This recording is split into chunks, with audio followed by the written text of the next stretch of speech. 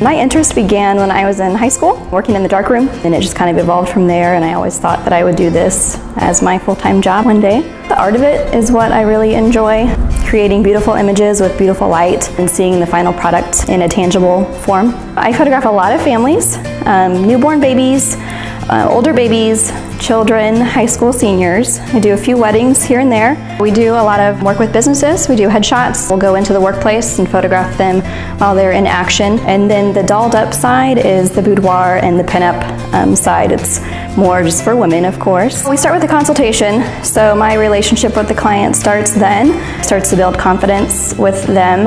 My goal is to make them look great in front of the camera. Personally, I don't like to be in front of the camera, so I know the feeling. So I just try to interact with them throughout the session, joke around, pause here and there, and just try to make it enjoyable for them and a good experience. During the consultation, we talk about the theme of the session, where they want to go, what location, if they want to shoot indoors, what props they might want to use. We talk about clothing.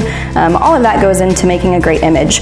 So obviously after that we have the session, which lasts about an hour, and then after the session's over, they come back to view the images. Here at the studio, we'll watch a slideshow, go through them one by one, figure out which ones are their favorites, and then from those favorites and their selection, we'll pick out what products are best for them. Our goal is to see our clients walk away with something printed rather than just digital images. It's really important, and especially today's day and age, you get so busy with life and you maybe don't ever get those digital images printed. We're here to help you along the way so that you can pass that down to generations of your family.